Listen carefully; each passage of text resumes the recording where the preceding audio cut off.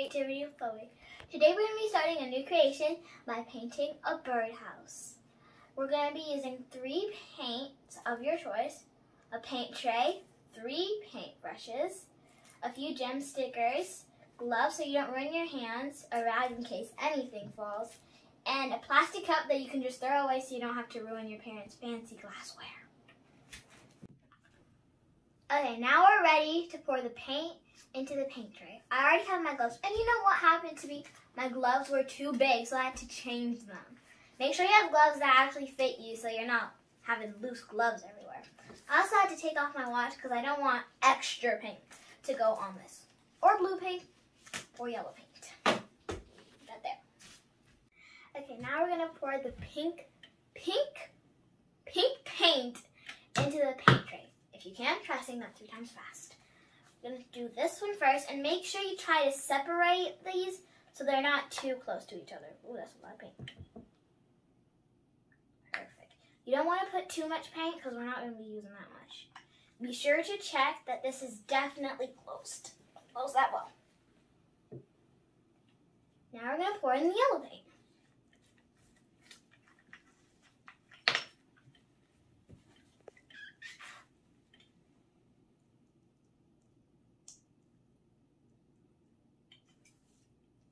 Remember, be sure to close. Lastly, we can finally put our blue paint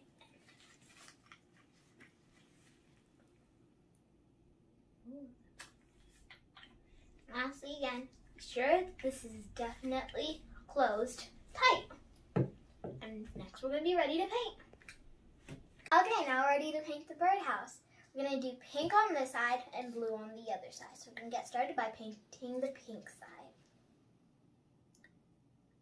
You want to try and do even strokes downward so it looks nice and pretty, just like me.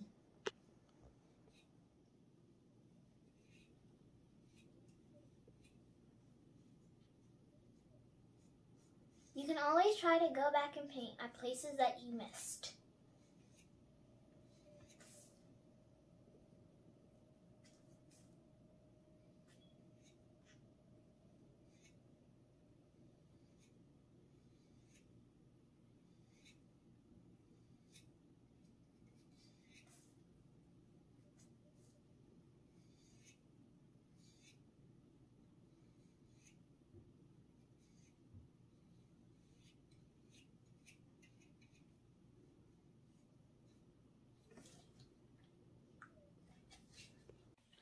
Okay, now we're ready to paint. Actually, we need more blue, so we're just going to add a little extra blue paint.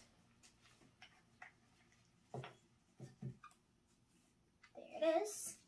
Remember, always close. Great. Now I'm going to paint this side blue, but there's a little pink right here. So, you know what? We're just going to paint blue and pink right there. Blue on this side, pink on the other side. Let's start painting. Remember, never put too much paint on your paintbrush because you don't really want that much paint. And there it is. Like last time, even strokes downwards. Sometimes you may have to go a little upwards because you don't really want to mess up that part. There. That's already looking good. There it is. Next we can just leave this side here. Let it dry. And we can put this back into the water. Now we can finally use our pink paintbrush and we're going to paint this side pink.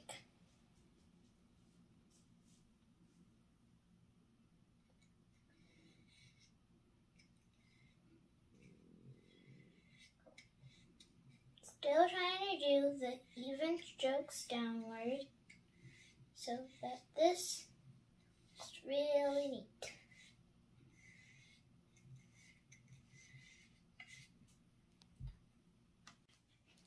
Next, we're going to paint the next side, pink and blue.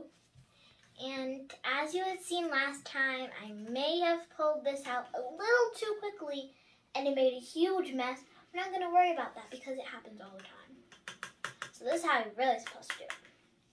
I'm going to really make sure get all the paint onto the rim. And if it's really that wet, you can just dry it onto your rag. Simple. Now you can start painting.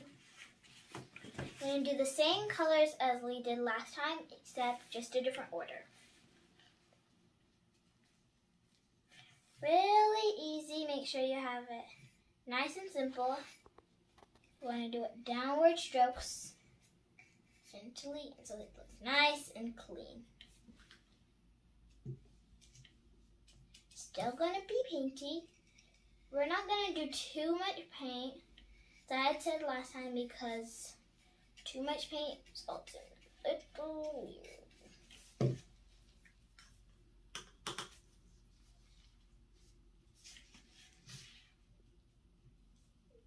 Here it is. Now we can do the pink.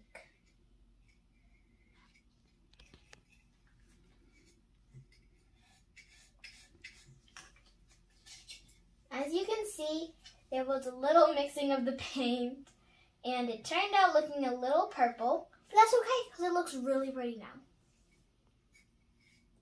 Here it is. We finished that side, so now we can let it dry. Now I got a fresh new paintbrush for the new yellow paint, and I'm going to paint this, and I'll see you when I'm finished painting the yellow side. Now that the house is completely dry, we can now add some gluing. I'm using the sticky kind so I don't have to use glue. And parents, don't worry, your kids' fingers won't be stuck together like the glue does that. I'm going to be doing the pink on the blue and the blue on the pink. And for the black gem stickers, I'm going to be putting it on the yellow side. Sorry.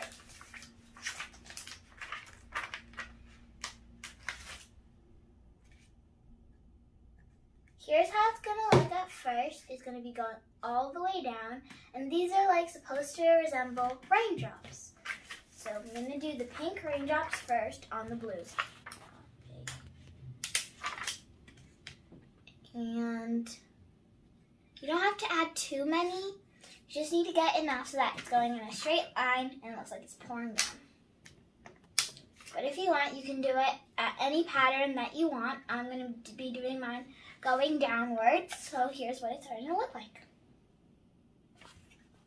Now I finished putting all of the gem stickers. I put the pink on the blue and the blue on the pink. So it looks like a raindrops that are trickling down. I even did the blue and pink right here. And the black was at the top for the outline. And in the back, I finished it off with a pink flower. I hope you enjoyed this video. Subscribe, hit the notification bell, and I'll see you soon.